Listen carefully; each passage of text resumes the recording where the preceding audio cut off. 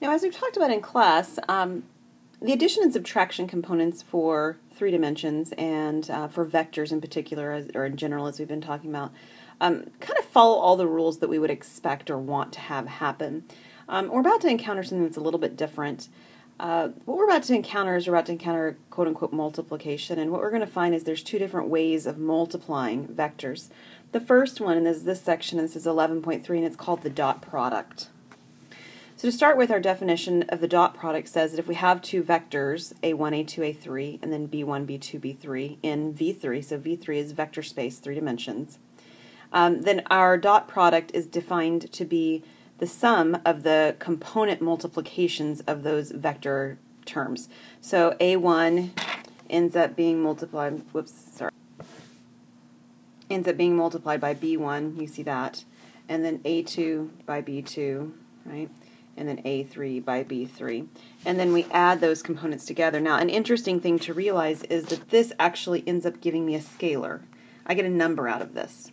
Now, every other operation that I've done with vectors so far, if I started with a vector, I ended with a vector. In this case, I don't. I end up with a scalar when I'm done. And likewise, we could sort of two-dimensionalize this idea of a dot product, and you see that one written there as well, that you get a1 times b1 and a2 times b2, and then the sum of those. So again, you get a scalar or a number out of that. Now, it's important to realize that these products, or this product, dot product, actually has quite a few of the same theorems that we've seen before. So it doesn't matter the order, it's commutative. So that first property is the commutativity property. The second one, of course, is associativity. It's got the same associative property. We've got some scalar reassociations with the multiplication as well. If we multiply a 0 vector times any vector, we get 0. And if we multiply, or we do the dot product of a scalar with itself, it's actually the same as the magnitude squared. So it's it would be giving us the magnitude without the square root part of the magnitude. All right, so we're going to practice. We're going to do one of these. We have a vector A given and a vector B given, and we're going to find the dot product. So we're just going to multiply these component-wise. This is 2 times 0, plus negative 1 times 2, plus 3 times negative 4, which gives me 0, minus 2, minus 12, or negative 14. So the dot product for this particular set of vectors A and B is negative 14. We're going to also define the dot product in a way that involves magnitude. So if we take an angle theta and we talk about the angle between our 2 vectors A and B, then the dot product of A dot B is actually the magnitude of A times the magnitude of B times the cosine of theta. So using this variation of our theorem, of our definition for dot product, we could actually find the angle between 2 vectors. So as you can see, it says to compute the angle between the vectors. And we're given 2 vectors, A and B. So this this formula from the previous slide that we're wanting to do is we're wanting to compare A dot B, the magnitude of A times the magnitude of B, and the cosine of theta. And if we're actually able to find theta, it means we're able to actually find values for all of these other ones first and then solve for theta. So that's what we're going to do. We're going to come down here. Actually, what I'll do is I'm going to move this one down, and we're going to find all these individual things that we've identified here, except for, of course, the cosine of theta part. And we're going to evaluate our equation with those pieces plugged in. So we're going to start with A dot B. I'm going to practice that one again. So component-wise, multiplications, this is 1 times 2 plus 3 times, it's actually 0 because there is no j component on the second vector B, plus negative 2 times negative 3. So I end up getting 2 plus 6, or 8. Okay, so the next thing we'll do is we'll do the magnitude. So my formula down here, this is 8 on the left. We'll do the magnitude of A next. We're just going to move kind of across the equation. So the magnitude of A should be the square root of each of the components squared.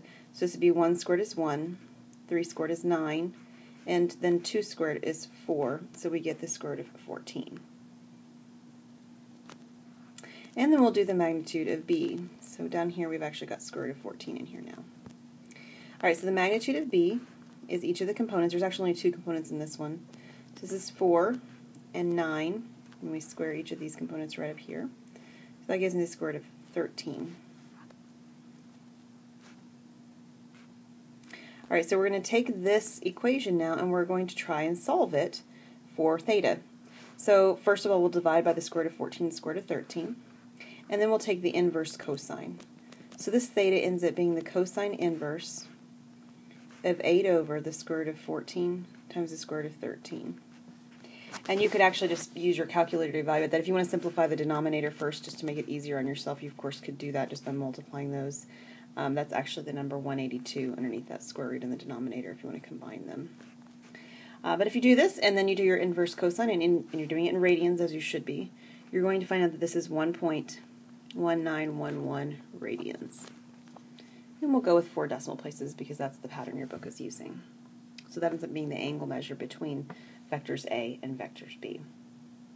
All right, now there is a relationship that happens in vectors that's very similar to something that happened back in algebra with lines. So we have two vectors, A and B, and we've got this new word, it's called orthogonal. Something's orthogonal if something happens. Orthogonal means perpendicular. Just another word for perpendicular. So two vectors are perpendicular, right, like this, to one another, if and only if the dot product is 0. Now, if you take a look at the equation, that makes sense. Because if the dot product is 0, then this formula right here means that this angle is 90 degrees. And 90 degrees, or pi over 2, the cosine of that value is actually 0. So it wipes everything out over here because we actually get a 0 for that value. So this all goes away. So that's why we're actually having the ability to say what we're saying on this particular problem. So that's sort of a mini, wave your hands kind of proof for this argument. So we're going to decide if the set of vectors here is actually orthogonal. So in order to decide that, we can actually just take a look at the dot product. And this is actually just a 2 by 2 vector, right? We've got two component vectors here. And so we can take a look and we can take 2 times 2 plus and then negative 1 times 4. And sure enough, if we add those together, we get 0. So they are orthogonal, yes.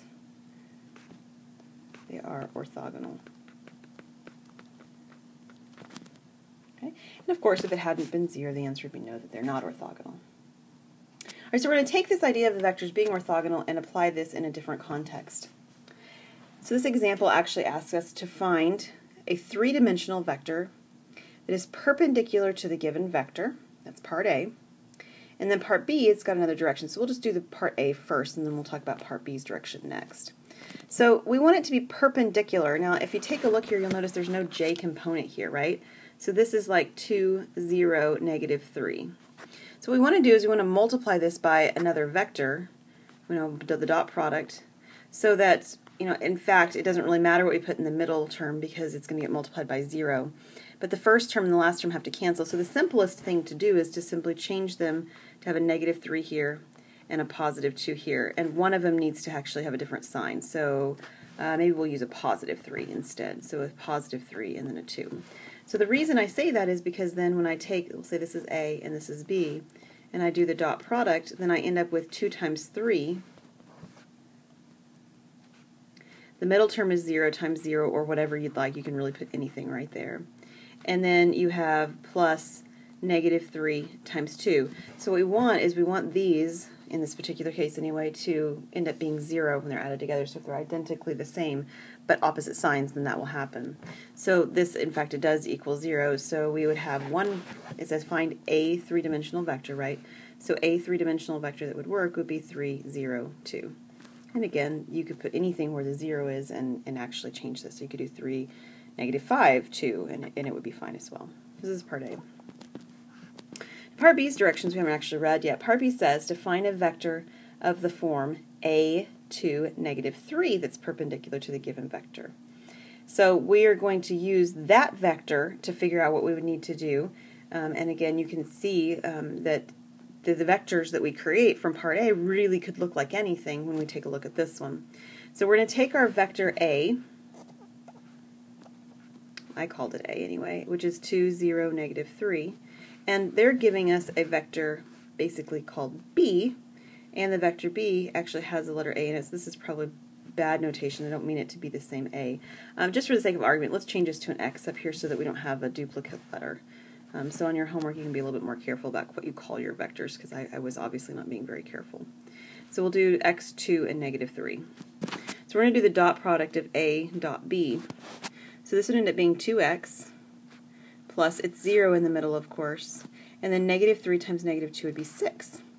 But we want the dot product to be 0, so if we solve this equation, 2x equals negative 6, so x needs to actually be negative 3. So what we end up finding is that the vector that has this form, that is, that answers the question we were asked, would have the form negative 3, 2, negative 3. And that would be another orthogonal vector to the one that I started with. And it has to make sense that there's infinitely many orthogonal vectors, because you have to remember we're working in 2 dimensions. So perpendicular is a unique idea in 2 dimensions, but in 3 dimensions the idea of it being perpendicular wouldn't be. And you can just imagine the corner of a room. So in the corner of a room you have 3 vectors meeting there, and they're all orthogonal to one another, at least if the room's square, you know, a square corner like most are. They're all orthogonal to each other. They're all arriving at perpendicular angles. So there's 3 already just like that would actually work in this idea too. All right, I'm going to present a couple of theorems here that you're going to use in your homework, and you're going to do a little bit of proofing with them. They aren't anything terribly difficult, the proofs themselves, but you'll be able to take a look at those when you get to your homework. The first one is theorem 3.3. It's called the Cauchy-Schwarz inequality, and that is Cauchy, not Cauchy. Cauchy-Schwarz inequality. And it says for any vectors A and B, the dot product of A dot B, and then the absolute value of that, is less than or equal the magnitude of A times the magnitude of B. And then theorem 3.4 is a similar kind of description, but it isn't the same, of course.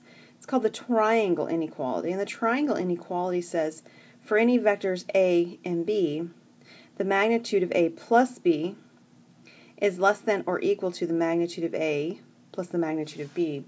And this one has a really nice imagery I'll draw for you here, since we're at this point. And basically the idea is that if I have a vector A and a vector B, I'll extend B up here just for the argument's sake for a minute here. Alright, so let's say this is vector A down here, and this is vector B. Then we've talked in class about taking A and B and putting together, and what it actually means is that you would sort of finish out this triangle, something like this. So I know that's not terribly straight, but I wanted to change the color so you could see the difference. And the reason is because if we took the vector A and hang on, I think I drew that wrong. Just a second. Yes, I did draw that wrong. Let me fix the picture. Let me start over, okay? All right, let's try again. So let's take the vector A, and we'll just draw a vector A. Whoops. Here's vector A. We want to put them end to end. That's what I didn't draw correctly. So there's vector A, and then vector B is on the end of that. All right, so here's vector B. There we go. Then the sum of vectors A plus B is actually going to be this line that connects the ends to each other. So this is A plus B visually.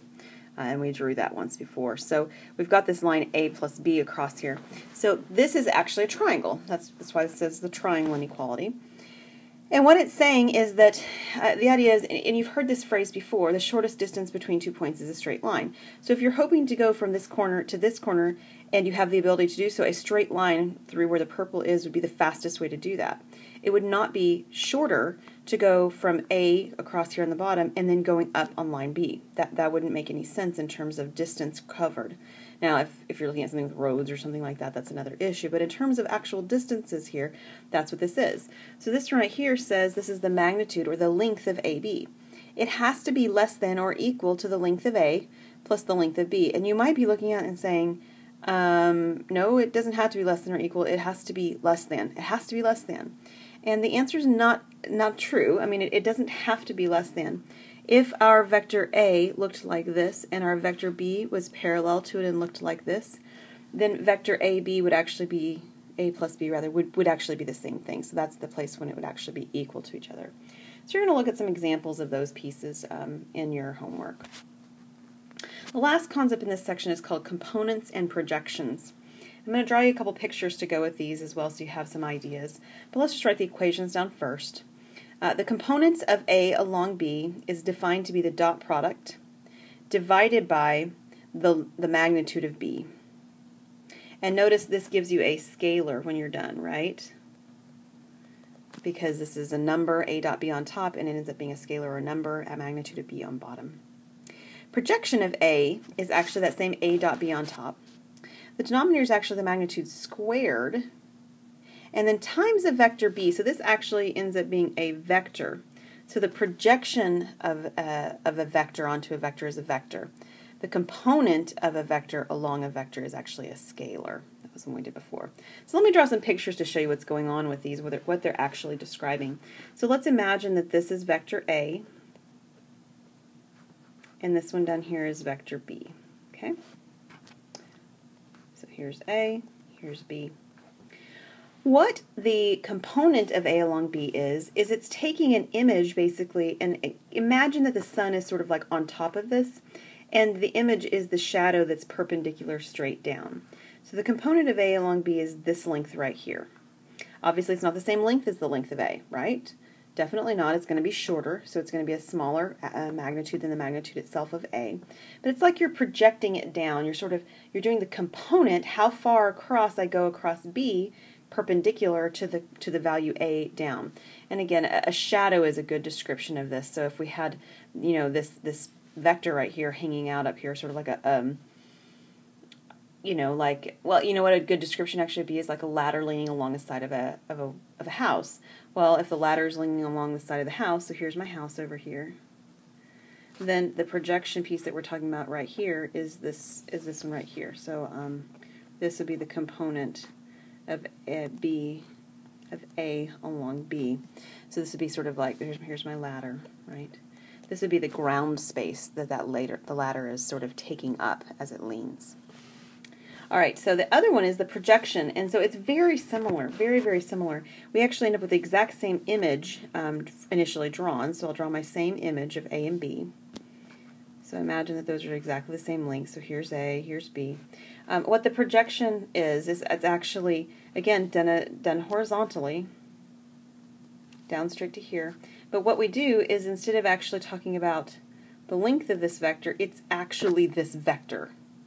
So that's actually the vector that's created when you sort of have the sun shining down on it. It's the projection along the wall or along the sidewalk if we think about our ladder against our house.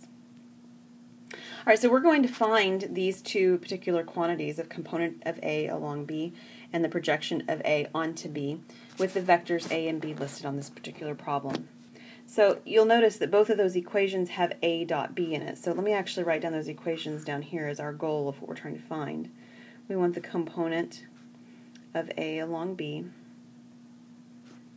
and that's A dot B over the magnitude of B. So we're going to have to find all three or both of those components. And then we want the projection of A onto B, which is again A dot B. Again, also the magnitude of B, but then we're going to multiply it times vector B. So I actually just need to find two different values. First I'll find A dot B. So this is component-wise multiplication, so 2 times 1 plus negative 1 times 2 plus 3 times 2. And if we simplify that, we're going to get 2 minus 2 plus 6, or a grand total of 6. And then I need the magnitude of B. The length of B is what we're looking at. So this is the square root of 1 plus 4 plus 4, which actually ends up being the square root of 9, or 3. So that's a nice whole number. We've gotten to come about upon that one. All right, so over here, for the component of A along B, we get 6 over 3, or a scalar of 2. And then the projection, this is a length of 2. And then the projection of A onto B ends up being that same, oh, that's B squared, I'm sorry, I left that squaring off. Ends up being that same 6, but now it's over 3 squared. And not only that, but it needs to be multiplied by the vector B, which was 1, 2, and 2. So to start with, this is 6 over 9, which reduces to 2 over 3. And then we're going to multiply it by the vector 1, 2, 2. Oops. So we end up getting 2/3, 4/3, and 4/3 as that vector.